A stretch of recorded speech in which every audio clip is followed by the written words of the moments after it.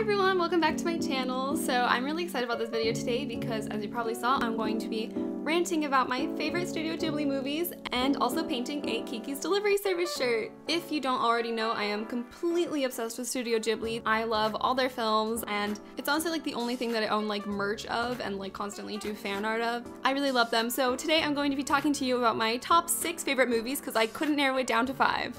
So let's just get right into it. So my top Studio Ghibli movie is Castle in the Sky.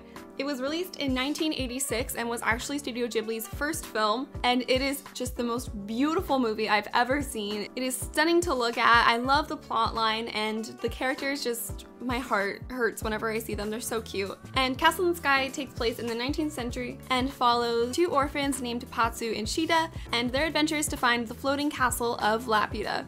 And it is a stunning movie, and the music alone can make me cry. It is a gorgeous movie, and it is a great starter movie if you haven't seen Studio Ghibli films before. It's a great coming of age movie and adventure movie, so if you haven't seen Castle in the Sky, you have to watch it. It's stunning. The next movie I want to talk about is Howl's Moving Castle. Howl's Moving Castle was released in 2004, and it's based off of the 1986 novel by Diana Jones of the same name. And I haven't finished the novel yet. I have it, and I've read like half of it and then forgot I was reading it. But I know the plot lines are slightly different in them, but I've heard really good things from both of them. Howl's Moving Castle has been my top favorite Ghibli movie for a very long time, even though they switch pretty regularly.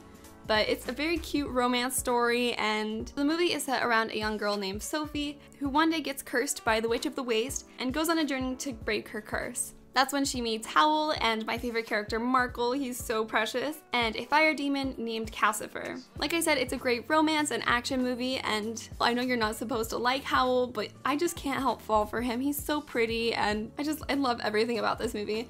And the first 2/3 of it are honestly the best part of the movie. The last third gets a little bit hard to follow, if I'm being completely honest. But it's still definitely worth watching, and I still love watching it every single time. And Howl's Moving Castle has some of my all-time favorite Studio Ghibli scenes, like when they're walking through the gardens. And Howl's Moving Castle also has my all-time favorite soundtrack. Merry-Go-Round of Life is the theme song for it, and please just at least listen to the soundtrack. It is to die for. It makes me cry every time. So the next movie is from Up on Poppy Hill, and Up on Poppy Hill was released in 2011, and it is based on a 1980 Japanese comic of the same name written by Tetsuro Sayama. If I'm saying that correctly, I really hope I am. So this Ghibli movie is a little bit lesser known. It's not one of the super popular ones. It was scripted by Hayao Miyazaki, the main creator of all the Studio Ghibli films, but it was actually directed by Goro Miyazaki, who is his son. So this movie is more of a slice of life or coming of age film. So the main protagonist of this movie is Umi, who is a 16-year-old girl attending high school, and one day at school she meets a boy named Shun, and it's kind of about their growing friendship and romance throughout the whole movie, and takes place mostly around their school. So this movie is the cutest thing. It makes my heart so happy, and around the middle of the movie, one of the plot lines comes up that's not honestly my favorite, but you have to wait until the end of the movie to fully judge this movie. Trust me, you want to watch the whole thing. Because I know some people have mixed feelings about this movie, but I personally love it. I think it's stunning to look at, and it's just so sweet and endearing, and again, one of those lesser known Studio Ghibli films, but still one of my top favorites. So the 4th movie I'm going to talk about is Spirited Away. So the movie follows a 10-year-old girl named Chihiro, and one day while exploring a seemingly abandoned amusement park with her parents, Chihiro gets stuck in the spirit realm and has to toughen up and work in the spirit realm to free herself and her parents. So this movie is kind of a coming of age film for her, and growing up I watched this movie a lot, so it's a really classic Studio Ghibli film for me, and growing up I related a lot to Chihiro, and for a lot of people when they first watch Spirited Away they're kind of unsure about it because it does take place in like the spirit realms. There's a lot of interesting creatures, but I think it's a really fun film and definitely one worth watching. So the 5th movie is Kiki's Delivery Service. So Kiki's Delivery Service was released in 1989, and it's adapted from the 1985 novel by Iko Kadono, which I'm probably not saying correctly, I'm so sorry again. And this movie follows a young witch named Kiki, and when witches turn 13, they have to live away from home for a year in order to build their skills. So it follows her as she moves to a new city and takes on life on her own with her cat Gigi. And this is a really great coming of age and slice of life film again, and it's very cute, and it takes place in a little city by the sea. So every time I watch it, I instantly want to move somewhere by the ocean. This film also has one of my all-time favorite characters, which is Ursula. She's a little artist who lives out in the woods and Kiki meets her and stuff, and I love her character. She's so cool. This is just a really classic Studio Ghibli film, and not a whole lot goes on in it, but it's just a very nice, relaxing film to watch that always leaves me with a smile on my face. And the final film I wanted to talk about is The Castle of Cagliostro. So this movie was released in 1979, and it's not actually a Studio Ghibli film because it was actually Hayao Miyazaki's feature film debut. It was co-written and directed by Hayao Miyazaki, so although it's not actually a Studio Ghibli film, it's still by the same creator. So this movie was created for the Lupin the Third series, which is a Japanese manga series written and illustrated by Monkey Punch, and it was made into a television series and many movies.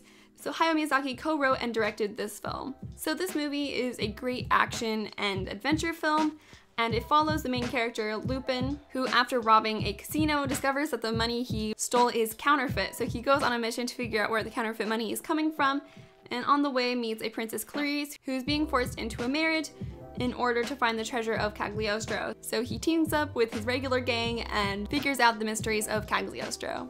And it is a very fun movie to watch. Again, it has some beautiful shots, as all Studio Ghibli films do, but this one definitely has a different tone than usual Studio Ghibli films. So it's just another really fun film that's also directed by Hayao Miyazaki, so that one's also definitely worth watching. And that is all the movies I have to talk today about. Woo! And also, here is my finished shirt.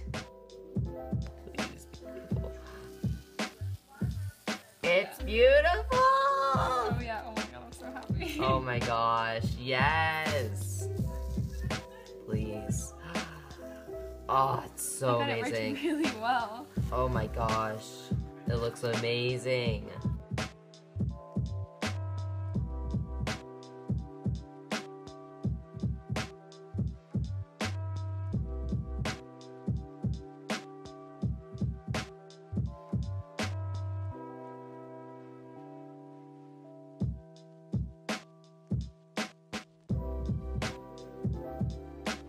And after 3 days of painting, here is my finished shirt.